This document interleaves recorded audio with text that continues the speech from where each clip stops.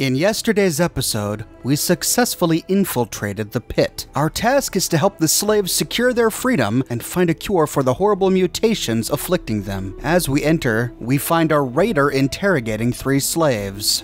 Your friends are dead. You're next if you don't talk. You helped them escape. I know it.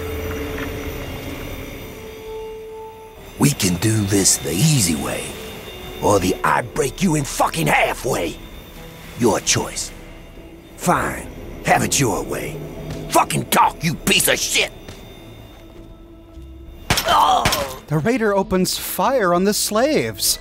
If we managed to sneak a weapon into the pit, we can take it out and try to defend these guys. But no matter how quick we are, these 3 slaves die. This is a scripted event. If we do open fire, all other raiders in this area shoot back. This is not how one does a successful infiltration, so reloading a previous save, we watch helplessly as this raider executes these 3 slaves. Examining the bodies, we see that these slaves are horribly disfigured, possibly due to maltreatment, but also due to the strange disease afflicting them. Werner told us that it had something to do with the unique concoction of toxins produced by the metalworking and industry going on here. We see a big hole in the middle of this square, filled with old cars and lots of scrap metal. Above the hole, we find Nola. When the time comes, I'll be here to fix you up. Oh, honey, you're pretty banged up there. I can help you out. What do you say? I'm all right for now. You say so. Just be careful out there. We need everyone healthy.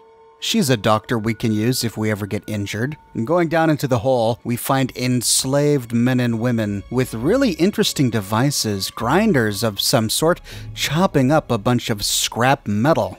Girders, cars, barrels. They break it down and then shovel it into the furnace. We even see a car propped up by sticks. But we need to find Midea. Heading out of the hole and going down an alley, we find Midea waiting for us. Werner sent you, didn't he? Good. He finally found someone.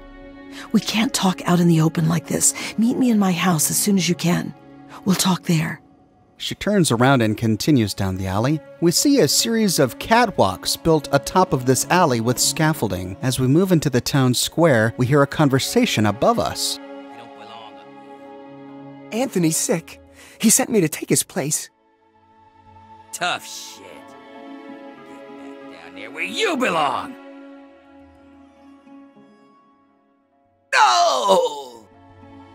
These catwalks are what's called Uptown, and slaves are not allowed in Uptown. Somehow this slave got up there, trying to do the work that a sick slave couldn't do, but he was killed for it.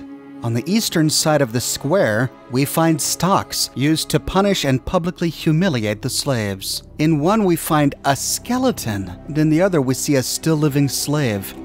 Why are you walking around? Don't you have an assignment? The raiders seem perfectly content to kill a slave outright for even a minor infraction, and at other times they choose to publicly punish them on the stocks, whereby it looks like they sometimes forget about the slaves, leaving them to die of starvation or disease. The raiders guard their slaves. We find guards around every corner. In the bottom of this ruined building, we find Kai. She manages the food for the slaves. I think it finally stopped moving. Yeah, what do you want? What are you doing? Shouldn't you be working? I am working. You must be new here. I serve the slop to the other slaves. You want food? Let me know. The good news is that this crap is nearly unlimited. But it's mostly radiated water and trog meat anyway. You want some or not? Oh yeah, sounds great. Give me some. It's your funeral. Here you go. This slop is horrifying because we just learned that it was made from trog meat, but we learned from Werner earlier that trogs are horribly irradiated humans. People who spend too much time absorbing the unique toxic chemicals released by the pit will eventually mutate first into wild men where they simply go insane and ultimately into trogs. We haven't met a trog yet, but they must look and act considerably different from human if these raiders and slaves eat them. The slop grants 25 HP and gives you 15 rads, but I don't think I'll ever be hungry enough to want to try it. Heading down the alleyway close to where we saw that slave drop from the scaffolding, we find a dead end. It goes all the way around a building and ends at a huge barbed wire fence. So turning around and heading back, we round a corner to see a locked gate. This leads to Uptown, the scaffolding controlled by the Raiders. We can't explore this yet, but gaining access may be the key to finding Asher and a cure. This leaves us with only one way to go. To the north, we find a door leading to Medea's quarters. All right, we can talk now, but we shouldn't take too long. They saw you come in here, so they'll come looking for you if you take too long. I have a plan for getting you into Asher's palace, but we need to wait. In the meantime, you're going to have to blend in. This place is a nightmare. Yes, it is. Can you tell me what's going on here? I don't know what you saw on the way in, but the guards don't really take kindly to workers just standing around. You're going to need to look busy or they'll sniff you out pretty quickly. And if they get too close, you don't look like you belong here. The reward better be worth all this. Well, if you mess it up and get killed, you won't get any reward now, will you? I didn't come here to work as a slave. I came here to save you all. Yeah, and right now this is what you need to do to help us. You're not really going to be much use if the guards figure out who you are and stake you out for the trogs, are you? Well, I see your point. I'm not happy about it, but since I'm stuck here, whatever. I assure you no one is more unhappy about being here than us. But right now, we need you to do a job we call collecting the trash. Outside the mill, there are a bunch of steel ingots just laying around. Every so often, the foreman puts out a work order to collect them. It's pretty much a death sentence, but they never assign it to anyone. They make us pick who's going to do it. Bastards. Let me guess. The area is filled with super mutants. What in God's name is a super mutant? You know what, never mind. Whatever they are, you're wrong. Okay then, well, what's the catch? Well, the area is full of trogs. Trog? What, is that some sort of fish? You're either an idiot or a smartass. Either way, I don't think it's funny. They're what most of us hope we never become, but the contamination gets to everyone. For most people, it's some form of cancer. Sometimes harmless, sometimes not. For others, the contamination drives them insane. If it doesn't kill them, it changes them. They become animals, deformed and inhuman. It's not pretty. They're everywhere and they kill on sight. So I'm just supposed to strangle these trogs with my bare hands if I meet one? I can't really help you there. Ask around. Maybe check with Marco in the mill. He's been making some of our tools into weapons. You might even be able to find a gun on one of the dead bosses out in the steel yard. What was that? What's going on in here, Midea? Who is this scab? Nothing. Nothing, sir. I was just telling this new worker about the job the foreman posted. Oh, yeah? So she's the one that's going out to the steel yard, huh? Yes, sir. I told her what she needs to do. She knows. 10 ingots as fast as she can. Well then, I hope you also said goodbye. Alright, playtime's over. Get to work, grinders. Disgusting, isn't it? With Jackson gone, we can talk with Midea again to learn more. You're supposed to be blending in. Why are you here? Tell me about this cure. The cure is the key to healing the sickness around here. Look at us. We've all got it. And the more they force us to work in this mess, the worse it gets. People are going trog faster than ever before. The cure is the first thing in this place that hasn't been infected. Tell me about yourself, Midea. What about me? I was born here, I'll probably die here. I've lived my whole life under Asher's boot heel.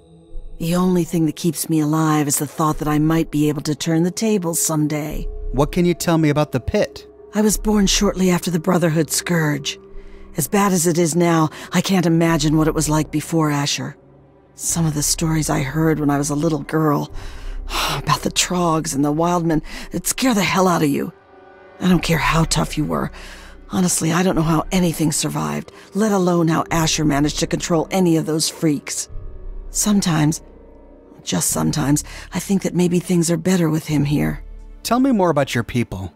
We come from all over. Most were born here, but lately, the bosses have been bringing us in from all over. All right, I'll be going. Come on, head out to the steel mill and look busy. Midea goes and sits down to eat some slop. We can loot some food and small resources in her room, but we need to head on over to the mill. Leaving her place, we go to the square where we find a pink-haired woman walking around. Have you seen Wild Bill around? Who's Wild Bill? Bill's a friend of mine, a very dear friend. We've worked the mill together for a long time. Last week we were forced to choose someone to gather ingots from the steel yard. Bill volunteered. He didn't want anyone to have to die out there, but he's a survivor. He can't be dead. You look like you can handle yourself. Could you look for him and bring him back? All right, Millie. I'll help out. Thank you so much. Just be careful out there. Bill would never forgive himself if someone got hurt looking for him. Good luck. So while we're in the steel yard, we need to keep our eyes out for Wild Bill. Looks like another slave has somehow found his way up onto the scaffolding above, and he's being beaten mercilessly for it. Retracing our steps, we head back towards the furnace where the slaves are breaking down metal. Continuing along, and rounding a corner, we find a slave named Aiden breaking down a bus for scrap. You seem so anxious. Hey there. Welcome to the family. Family? You're all slaves. You're not family. We are what we wish to be. I found this book once, over by the library. Midea read part of it to me. It said, "A good traveler has no fixed plan and is not intent on arriving." Why are you so cheery? I'm not cheery, really. I've just accepted my role here. I found a book once. Midea read part of it to me. It said, "The master doesn't try to be powerful. He is powerful. An ordinary man keeps reaching for power, and thus never has enough." So you're happy to be where you are? I'd like to be free, but I'm not. And the harder I cling to that desire, the more miserable I'll be that I'm stuck here. And this work is hard enough without extra misery. Speaking of which, I should get back to it. Calming philosophy aside, being beaten kind of hurts. Both of those quotes come from the same book, a Chinese philosophical text called Tao Te Ching. It's one of the fundamental texts behind Taoism. Next to Aiden, we find the mill, which is a big brick building. Inside, we find the heart of the Pitt's industry.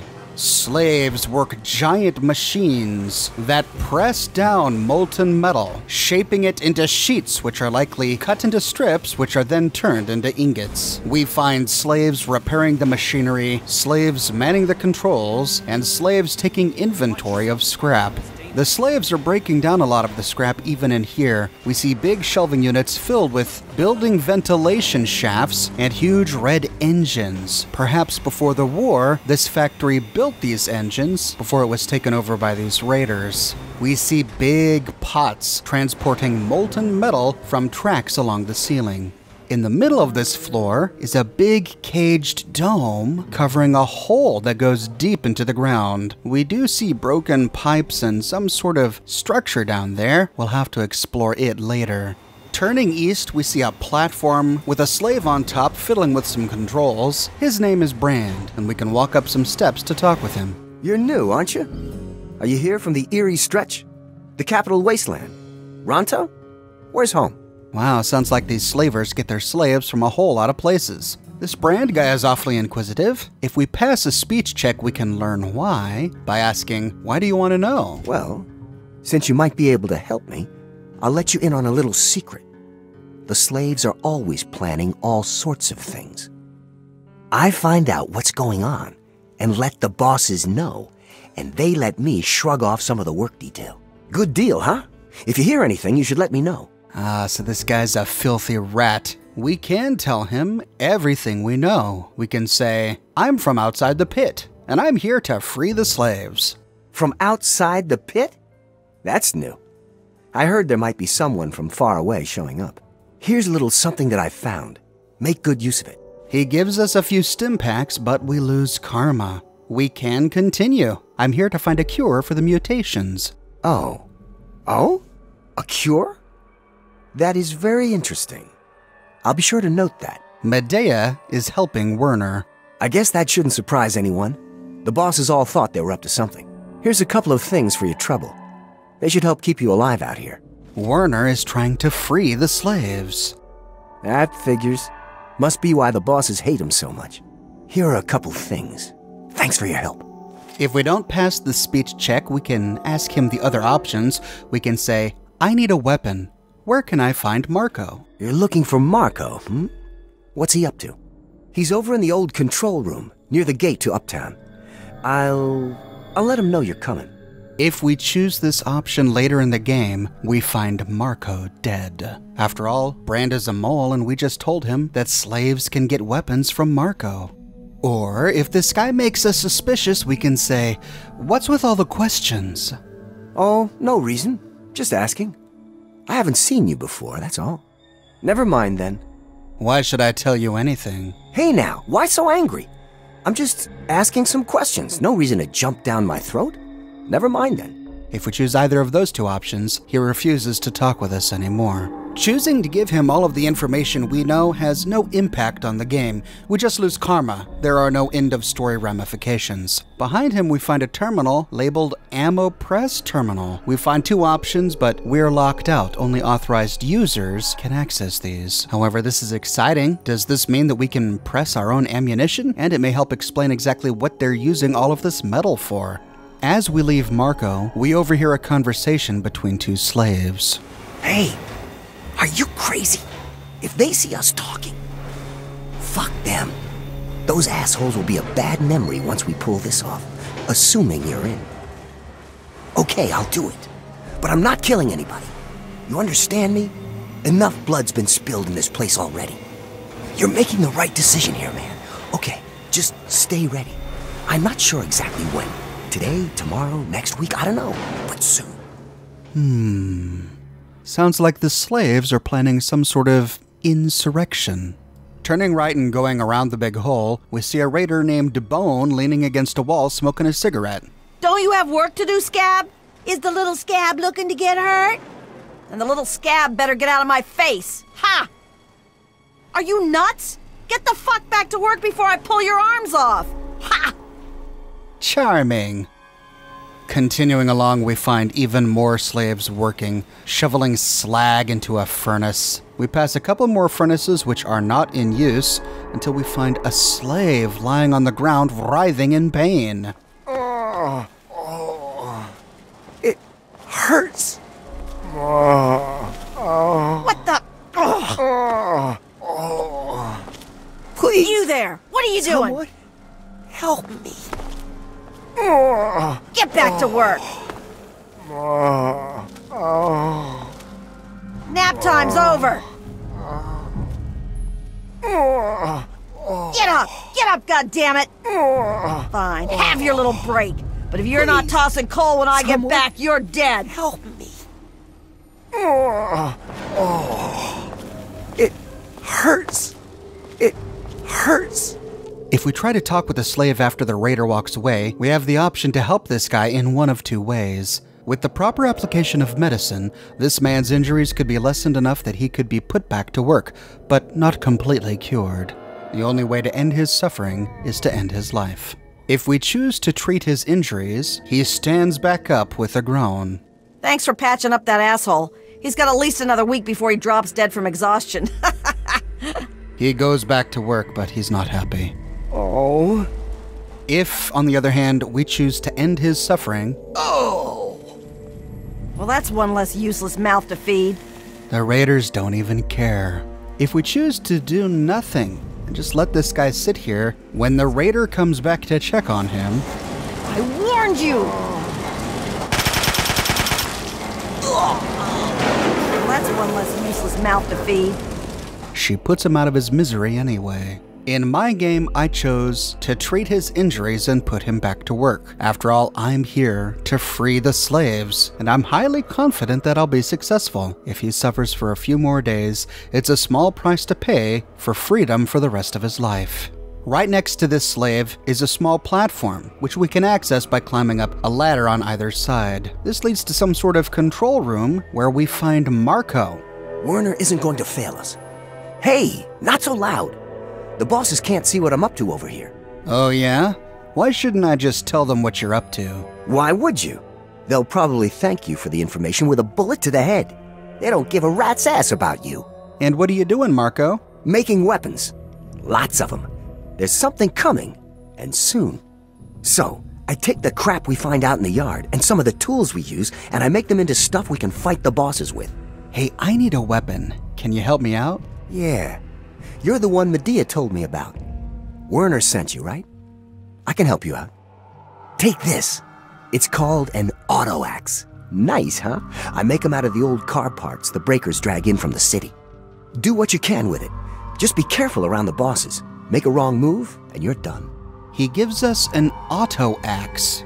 The one he gives us has really low condition. It does 20 damage with a weight of 20, and it's a lot like a Ripper, only a whole lot bigger. When we press the fire button, the saw blade activates, and enemies get chewed to pieces. This will be a whole lot of fun to use against the Trogs when we enter the steel yard. In this room we find 2 terminals, each called a rotary press terminal. On both terminals we have an option to choose emergency stop, but if we make that selection, nothing happens. We get a message saying, command ignored, override enabled. I'm thinking this may be part of some cut content because no choices we make in the game allow us to activate these terminals. Heading out of Marco's little room, we can finish exploring this wing of the mill. We find some stairs in the back, but these lead up to a big broken platform. The other connecting bit has been gated off by the raiders, so there's no way for us or the slaves to access the scaffolding that the raiders use. Hopping back down, we see a gate in the rear of the building being guarded by a raider named Hammer. No scabs near the gate. Back off. This must lead to Uptown, where the raiders live, which is why we don't have access to it. Now that we're done exploring the mill, we need to go to the steel yard to collect the 10 steel ingots for the raiders. This is all part of our cover, remember? Retracing our steps, we find an elevated pod to the west, and heading up, we meet Everett. So you're the lucky scab gathering ingots for me today, huh? Yep, that's me. Good to see a little enthusiasm for once. Well, follow me. Following Everett through the doors, he tells us more about the job. So, still your duty, huh? Who'd you piss off to get that death sentence? Actually, don't even tell me. It's not like you'll be alive for long anyways. He exits through a door to the steel yard. As we follow him, we see our first Trog on the scaffolding above. See that fella up there? You'll be seeing lots of those. And if you survive them, you'll probably run into those crazies that live up on the blast furnace. Tell you what, why don't you do me a favor and get killed close to the door? That way, I don't have to walk so far to loot your corpse, eh? Here's the door. Get out there and grab some ingots. Don't come back without at least 10. Turn them into me and I'll see if I can slip a little something your way. With that, Everett leans against a door. Damn I mean workers. And we open the door to the steel yard. The steel yard is impressive, being one of the largest places to explore in all of Fallout 3. And we have quite a job ahead of us. We only need to collect 10, but there are over 100 steel ingots in this steel yard. We will explore the whole thing in great detail in Episode 3. Thanks for watching, ladies and gentlemen. I'm dedicating all next week to the Pit, so if you want to make sure that you don't miss an episode, be sure to subscribe and to click that bell notification button. I publish a new video 6 days a week. I take Sundays off, so I'm not going to have a video for you on Monday, but we'll pick up with Episode 3 of the Pit Tuesday morning. Until then, you folks have a great weekend, and I'll see you bright and early Tuesday morning with a brand new episode.